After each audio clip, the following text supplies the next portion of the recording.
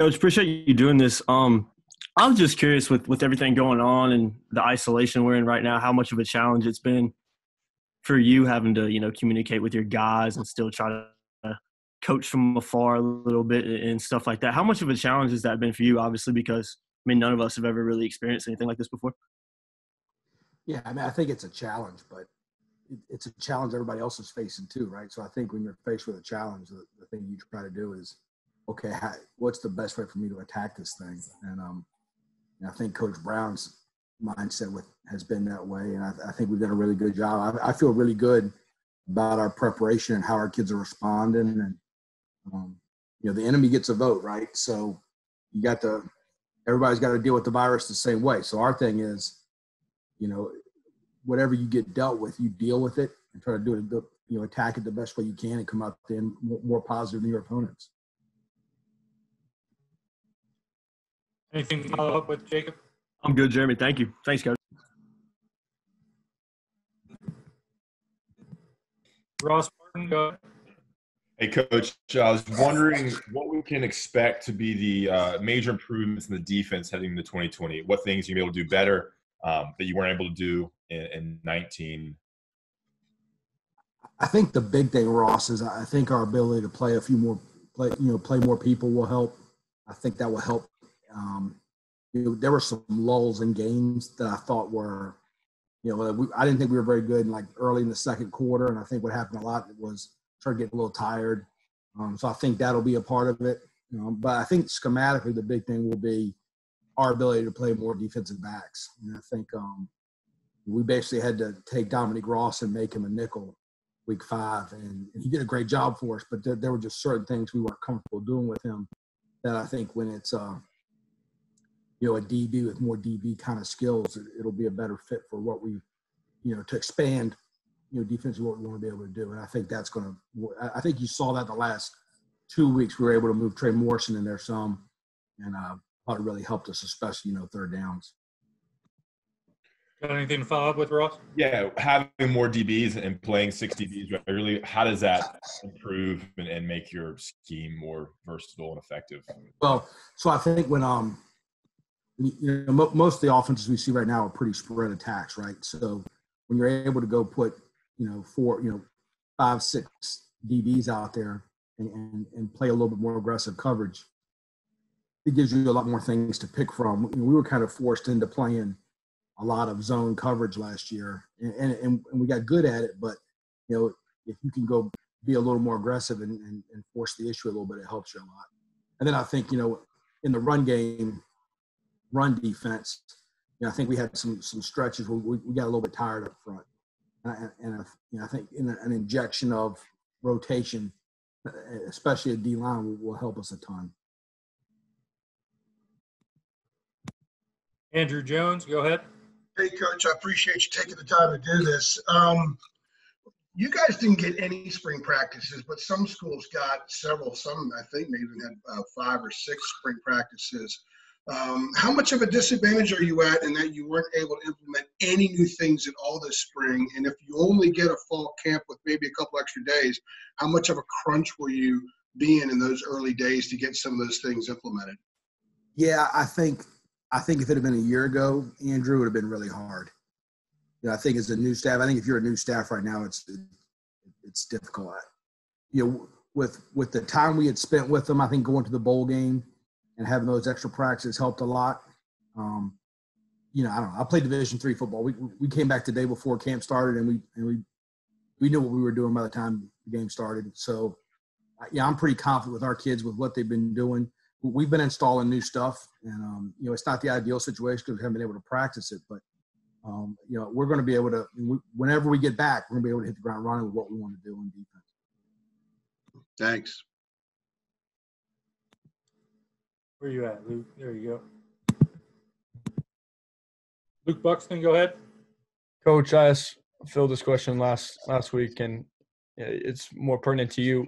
Tommy Hatton, former offensive lineman with the app Learn to Win, developed by him and some fellow UNC alumni.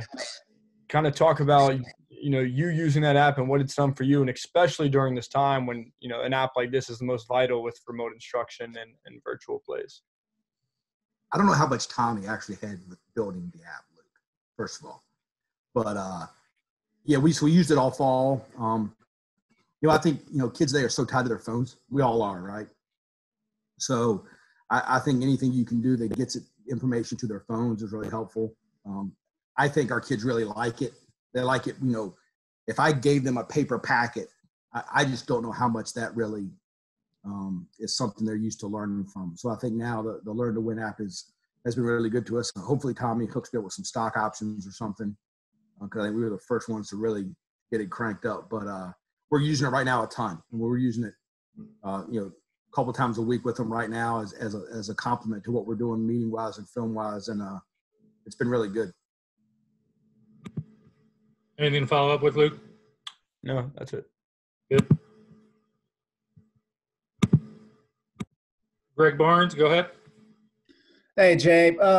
You leaned on Jason Strobridge and Aaron Crawford really a lot early last year along the defensive line. Just curious, what did you see out of the guys behind them as the season progressed, and how do you feel about that position right in the middle of the line heading into this year? When I got here, there was a pretty big gap, I felt like, in the depth between Jason and Aaron, as far as those two had played a lot of football. They were really talented, good, tough, veteran players. And then there was a gulf in the depth between the next group of guys. And so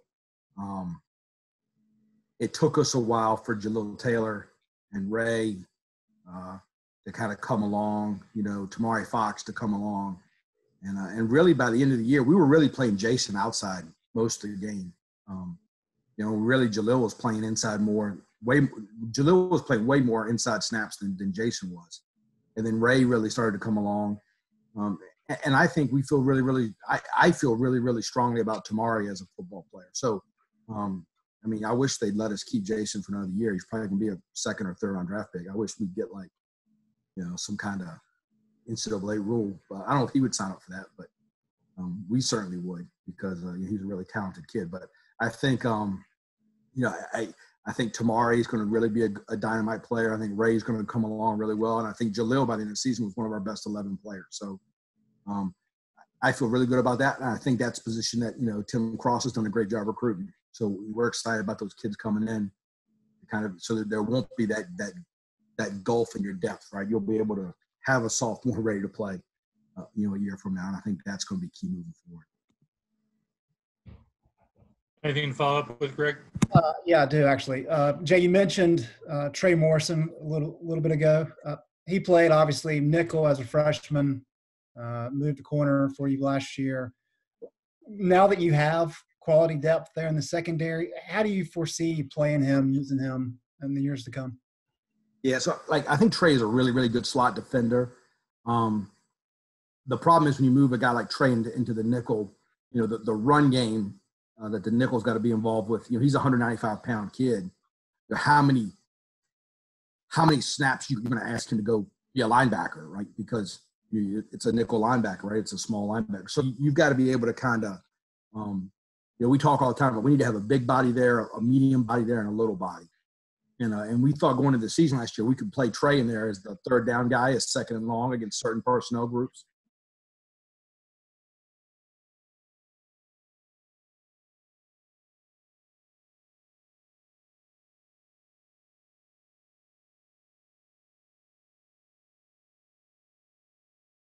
Be able to have different guys in both spots, right? So I think it just depends on who we're playing and as the rest of that group grows up a little bit too. Good, Greg. Thank you.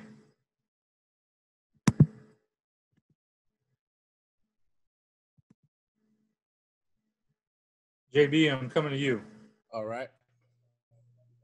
Let me know when you're ready. Yeah, go ahead. Okay. Hey, Coach, thanks so much for taking about Chaz Surratt as far as what was your plan for him going into his next season, considering the success he had? And does this snag with the pandemic, in the plans that you maybe had for him in spring, does this change anything you planned on doing for him and having him in a better position for next fall? That's a great question. I think, with a guy like Chaz, the way football is now, with how much time we spend with him in the summers and in the off season, like I don't know how many like super live reps he was going to get, JB, because we don't want him getting hurt. So I think it's funny. I FaceTime with him like Friday or like Thursday or Friday, I don't remember. And I told him he's doing a great job, I think, right now of continuing his education as a linebacker with, with film work, with the stuff we're doing install wise. And so I feel really good about how he's progressing. I think being able to watch film with him, I sat down with him a couple of times before all this, started, and we're able to just watch his mistakes and you can watch with him. Football makes sense to Chaz. I've said that a bunch. So, I'm very confident that when we get back, he's going to be a better player than he was when we finished up last year. And then physically, I think he's got some tools that very few people have. So I think he'll be way ahead of where he was at the end of last year. Pretty confident.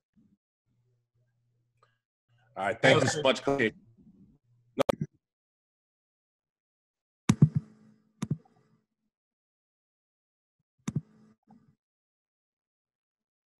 Jonathan, I'm coming to you. Quit hitting the mute button. Go ahead, John. So, Jay, how good is Kyler McMichael, and what might he add to you guys' secondary and defense in general? So I'll say this. I think he's really talented, but I haven't seen him do much yet, Jonathan, So, but I certainly think he's got a skill set that very few people do. So, there's, JB asked about Chaz, Chaz was going to get a few reps and a lot of his mental work and individual stuff. Kyler was a kid I was excited to see him go play. And so I think Kyler's an example of a kid that missed some spring practice, hurt a little more. So, but he's done a great job. We give him quizzes every week, and when he gets one wrong, I call him and we talk about it. And I feel like he's making progress too. But he's got he's a really talented, fast guy.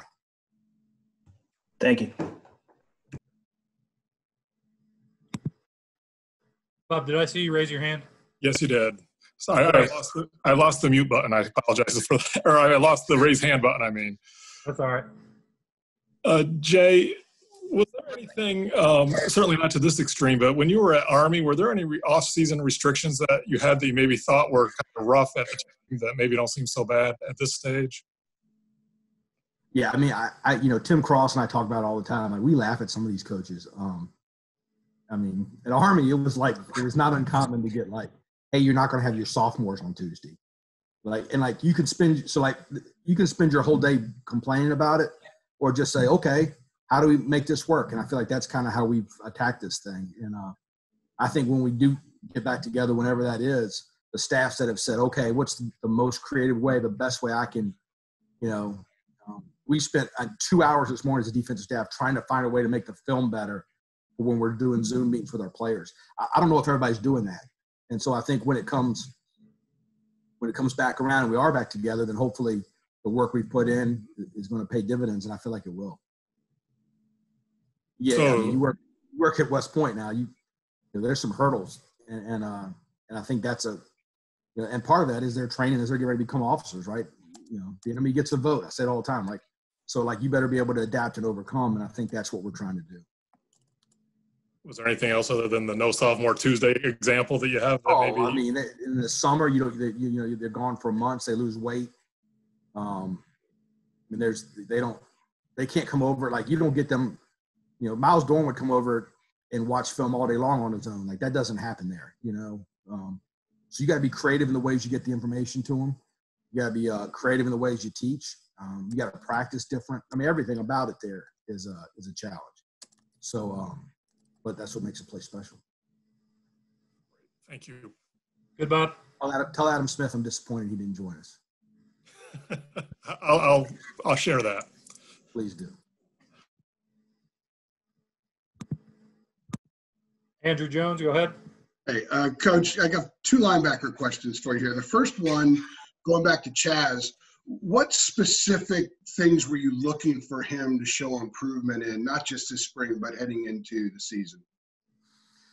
Yeah, I think angles. I think he missed a lot of tackles last year that athletically he shouldn't miss, and I think a lot of it was angles to the football. And I think that comes with experience. I think every week he got better at that. Like I remember watching it with him. I don't know. This was back in probably February. Him and I sitting down watching it, and we're watching some of the South Carolina clips, and he's like, "Oh," and I'm like, "Tell me about it," And so I think he sees now like some of the leverage issues. I think for sure, and then I think the biggest discussion I've had with him is we can't draw up every defense where you don't get blocked. So I think your ability to shed blocks is going to differentiate you between being a really, really good player and a great player. And I think he was ready, and that's something that's hard to get taught in a spring, summer. That's years of work, and I think he's really prepared to go to work at that when we get back. Go ahead, Andrew. The other question is, a year ago, the biggest question going into the season was linebacker. Now you have a few guys that are established and have a lot of experience. How do you feel about the depth at that position group? And is it a scenario where you may not have to play a guy 80 snaps? You could play him 60 and maybe get him better at 60 because someone else is playing 20. I think Kadri Jackson and Eugene Asante are both young kids that we feel very strongly about. And so I think hopefully they will be able to take some snaps off of Gimel and Chaz's, plate. Gimel and Chaz I think Gimel played every snap. So I think Kadri and Eugene will be able to certainly do some of that. And I think they do some things better than Chaz and Gimel do. So I think we've got to find ways to get them in position to do what they do better. And but certainly, I feel I have no pause whatsoever with one of those kids going to the game, where a year ago we'd have been pretty nervous. So I think that's an improvement in that room. Good, Andrew? Yeah, I'm good. Thank you. Appreciate it. Ross, you're up. Yeah, I was going to ask about Kyle McMichael, but I'm gonna switch since that's been asked already. I would think that the defensive line was one area that you would really need to spring for, but you seem so confident about the defensive line. What do you think? What part of your defense is most affected by the lack of the 15 spring practices? And you can I still think it's the D line. I think it's hard to, the DBs and the linebackers in the summer, when we get back together, they can do 7-on-7 stuff and drill work. D line is a physical, hand-to-hand combat kind of thing. So I think it's harder to simulate that than anything else on defense without practice. And that's our youngest. That's a spot where we've got some really young, talented guys that we want to get reps. So I think that'll be a key when we get back, is to manage getting reps for those guys, at the cost of not stressing out the other positions. But certainly that's the position I'm most upset not being able to practice with.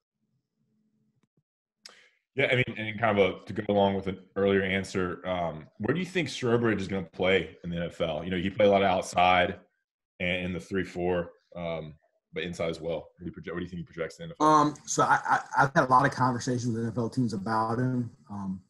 I think in the primarily 4-3 teams in the NFL, they're looking at him as a first down defensive end that moves inside on pass rush downs. I think in the 3-4 teams, I think some of them think he can stand up and be like what Taman is for us. I think some of them think he'll be big enough to be an inside guy, but I think everyone is really intrigued by him because he's a really good player that can do a lot. And, and I think playing in this defense and us moving him around and standing him up some and dropping him some, I think really increased his value, because I think you see him now on film do things that make him more attractive to every defense instead of just certain defenses. And that's where I think he's improved a lot. Aaron Beard, coming to you. Yep. Hey, Jay. I'm sure you guys broke down the film all last season of when you got done with everything, left and right, every in and out you could do. I'm curious, have you, with all this extra time, have you gone back and tried to find anything else from it that maybe you missed, or kind of what other resources are you trying to do when you've probably already studied the film from last year as much as you possibly can? Yeah, we've certainly gone back. I have watched it a bunch more. I think I've spent more time, Aaron, on other looking at NFL defenses and trying to see things they do that fit what we do. More so than we went through it pretty, as a staff, pretty aggressively back in January, February. So, but we certainly, as we're going through it with our players right now from last year, it's a lot of hey, look, let's look at this. This was really good for us, or this wasn't as good for us, and let's talk about why. And then every year it's a little bit different. Every year you take some things out and add some things. So I think I've done a lot more of that right now.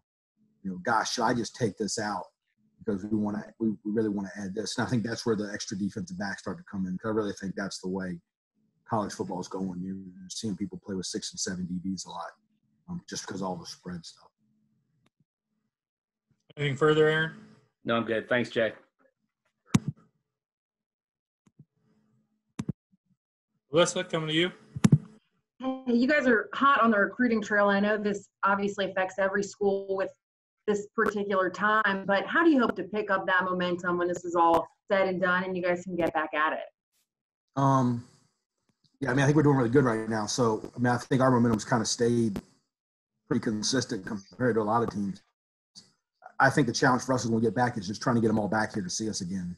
Because normally at this point we've had them on campus 2 or 3 more times. So I think to get us back, and Jeremy released our new building. They did a great job with it. So I think we've got some things to bring them back and see. But no, I think right now recruiting wise we couldn't be any happier. Anything further, Alyssa? Just on top of that, all the new facilities and everything that you guys have done to enhance the locker room. So much has been done since you guys got there and Mac got there. And what can you say about that? And I know it's pretty appealing to all these recruits. Yeah, and I work for Coach Brown. He's got a pretty good plan. So I think when he got here, he realized that's a part of recruiting, right? You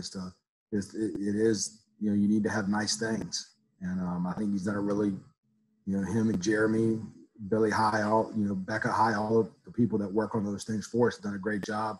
And I think you got to thank Bubba for, because somebody's got to pay for it, right? I remind my wife when she wants to redo the kitchen, somebody's got to pay for this.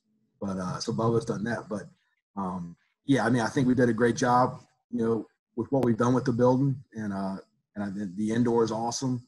So I think when you get people over here, now it's a pretty easy. You got a great university, now you got great facilities, and the way things are going right now, we feel really good about our future. Go to Pat James. Hey, Coach. Back before all this kind of unfolded in February, Coach Brown mentioned that Christian Varner had been a guy who the strength and conditioning staff had been really impressed by. I guess just kind of what are you kind of looking for from him? Just kind of how does he fit into that D-line group? Yeah, that's a great question. I thought at the end of the season, right? I think those bowl game practices we had, a dozen or so, I thought Christian Varner and Kevin Hester Jr., those 2 kids were two D linemen that we signed that were kind of, had some development when we signed them. And, there was a piece to them. You knew they needed to get bigger and stronger. And I was so impressed with how they worked in those practices. And those are 2 kids, we asked about the D-line practicing that I really wanted to see. But, Christian Varner has changed his body. He is big. He's 290 plus. And I think for sure, I think, Christian Varner and Kevin Hester and Keeter Bingley Jones, those 3 kids are physically the size that, body types that you want to play with. So, but, I think the thing with Christian Varner that's impressed me the most is Brian Hess. Brian Hess just raves about how hard he works and how strong he's gotten. So, yeah, I can't wait to get back to work with that kid when we get back together. Anything further, Pat? Yeah, one more. You talked about talking to NFL teams about Jason Strobridge and everything. You have a lot of guys who kind of graduated on that side of the ball who are kind of going through that draft process right now. How much have you kind of talked to those guys that they've been trying to navigate that right now? Yeah, so what I do with them is I just say, if I can help, let me know. So if a team calls and has questions, I'll call them. and tell them, what I think of those kids. I think the thing we've got that's pretty special is, Dominique Ross, Miles Dorn, Jason Strobridge, those three kids, we did a ton with those guys. And they played multiple positions and put a lot of film out there of doing different things. And I think that's really valuable to NFL teams. And then I think Aaron Crawford, his body type kind of limits his versatility, right? But what a year he had for us. So I think all four of those guys improved their chances. And now it's just, Coach Brown does a great job with the scouts. And I think we're just doing it.